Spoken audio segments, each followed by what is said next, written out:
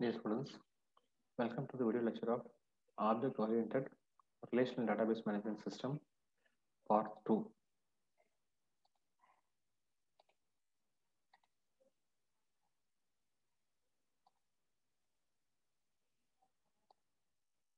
In this video, we are going to discuss about the table and invented classes mapping. Now, previously we discussed table and invented class mapping. Here we are going to discuss tables, invented class and invented class mapping. And another approach here is table, invented class mapping, which allows the translation of easier relationship that exists among tables in the relational schema into a class inheritance relationship in the object model. In relational database management system, the easier relationship is often modeled by primary key that acts as a foreign key to another table, modeled by a primary key that acts as a foreign key to another table. In the object model, ESA is another term of an inheritance relationship. ESA is another term of an inheritance relationship. By using the inheritance relationship in the object model, the mapping can be expressed a richer and a cleaner definition of a relationship than is possible in the relational schema. So we are having three tables. One is person table, which contain name, address, and social security number. Employee table, which contain name, department, social security number, and salary. And customer table, which contain the name, address, and the company. So these are the tables. Here the person table directly mapped to the person class, which contain the social security number, name, and address. Employee table, which contain the department salary. So employee the table instance will be created when only for the employee the columns are filled in the employee table, and customer table which is having a value company. So employee table can access the name from the inherit the name from the person table, and as well as name and as well as social security number. The both are from the person table. So here, if you take a customer which contains the name, address, and the company, so customer is having a company name, address are inherited from the person table. So instance of a person are mapped directly from the person table. We see here, so directly the person table is directly mapped to the person class. So instance of person object are mapped directly to the person table.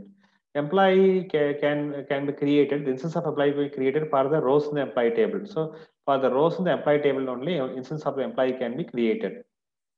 The social security number is used as both primary key in the person table. The social security number is used as both the primary key in the person table, and for activating the instance of the person, and a foreign key on the person table, and the primary key for the employee table, and primary key for the employee table for activating the instance of the type employee. So primary key in the employee table, foreign key in the person table to activating the instance of the employee. Keys for navigation. The simplest approach is to translate the columns value into corresponding class property value. Directly translate the column value into corresponding class property value.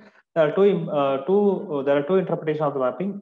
Either the column is a data value or it defines a navigation relationship between the two classes. The column can directly have a data value or create a navigation relationship between the two instances, such as foreign key. The mapping should also specify how to convert the data value into a property on an instance. In addition to simple data conversion, the mapping of the column defines the interpretation of the relational foreign keys. The mapping describe how a foreign key can be navigate among the classes, instances in a mapped object model, and the referential integrity is maintained. In addition to simplest data conversion, mapping of a column value defines the interpretation of relational foreign keys. The mapping describes both how foreign can be used to navigate among the classes and the instance in the mapped object model, and how the referential integrity is maintained. A foreign key defines the relationship between the table in the relational database. The foreign key defines the relationship between the tables in the relational database. In the object model, this association is where the object can have a reference to the another object. Object can have a reference to that is known as association that enables the instance